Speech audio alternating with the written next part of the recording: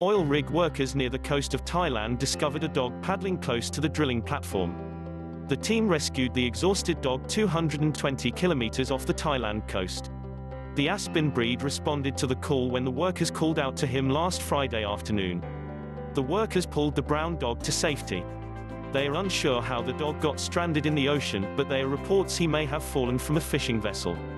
One of the workers on board named the dog Boonrod, which is a Thai word that translates to survivor or saved one. The good news is the sea was calm, which made it easy to spot Boonrod close to rusty metal of rig. The dog Boonrod was very exhausted and in need of water and food. Boonrod needed a proper bath to wash away all the salt and clean his fur from the dirty salt water. After his showers, he took a nap. This pup recovered quickly and nursed back to proper standards. The staff called in on the radio for help, requesting assistance from another tanker which is heading back to the docks. The rescue workers used a crane to lift the dog onto an oil vessel which was heading to shore on Sunday. A vet will attend to the dog in southern Thailand and assesses his situation. We are happy to learn that the dog was in good spirits when he arrived at the veterinary clinic.